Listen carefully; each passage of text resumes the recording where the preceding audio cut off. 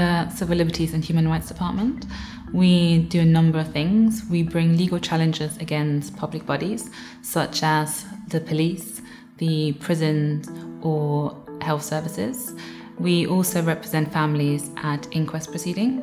Ultimately, what we're trying to achieve is to ensure that people's rights are upheld and that decisions by public bodies which shouldn't stand are challenged. We're also there to give a voice to the voiceless, in a sense, because most of the time when people come in contact with the police in a negative way, it's usually people from more deprived backgrounds. So it's those people who really need our help, and that's really what we're here to do. We are representing individuals, and obviously we have to take instructions from clients, and it's what the client wants to achieve from the case which is paramount.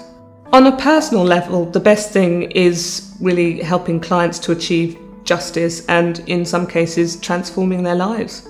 A lot of clients that we deal with are traumatised or have lost family members in really horrific ways. It's not just a name, you kind of get almost sometimes part of the family. You know everybody, you spend so much time with them, you listen to them, you know what's going on in their lives.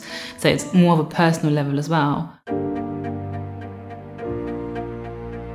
To me, Hodge Jones Allen stands for excellence. It also stands for fighting for what is right. It's been around for over 4 decades now, and I think that in itself just shows you how resilient it is and how important, the people that work here value the people that they work for. If someone comes to Hodge Jones Allen, they're guaranteed a commitment to the provision of an excellent service, fearlessness when challenging wrongs, a breadth of expertise across many different areas of law, the ability to be provided with a multidisciplinary approach because we have so many different teams, tenacity, and an overall commitment and dedication to the work. If you do come to us, then you can be sure that you're going to be treated as an individual. You're not just a number. We will listen to you, and we will sit down with you and find out what is important to you and what it is that you want to achieve. And we will be honest with you to let you know what can be achieved. The people that normally bear the brunt of unlawful activity are the most vulnerable of society, those that don't really have a voice. So it's really important to keep pushing and to keep fighting for those people. I do the job that I do because I think it's really, really important that public bodies are held accountable for their actions.